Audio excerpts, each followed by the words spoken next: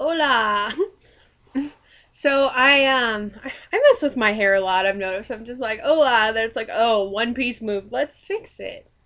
Anyways, um, so I moved into a new apartment on Tuesday. And now I have no internet. So I have to come over to my mother-in-law's house to be able to use it. So yeah. So that's why I've had no VEDOs in the past 2 days. Sorry. If you see me in my lap, I'm just petting my Jinxie. Mm, he's so pretty. Say hi, Jinx. Hey, look at the camera. Say hi to Joshua. Hi, Joshua. He's so cuddly. Ow! He doesn't like the camera. Anyways, so I just want to tell you guys about my day. Like, it's just been amazing. Like, well, it didn't start out really good because today is my only day off.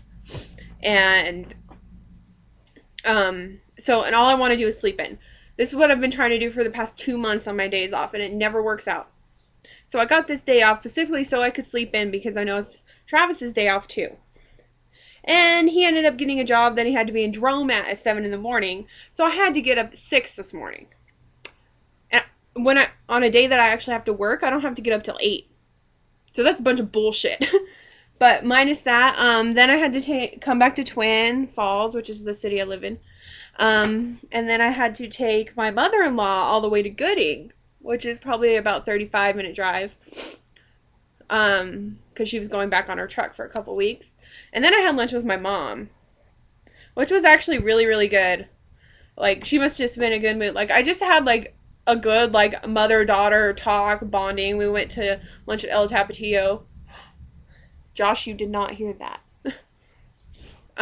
Yeah, and then went to her house for a little bit, talked to her, and I mean, it was really good. Like, mostly I'm just like, oh, great, so now there's something going on. She must want something or something. But you know what? I'm just gonna enjoy it, and I'm not gonna let ruin my stupid day.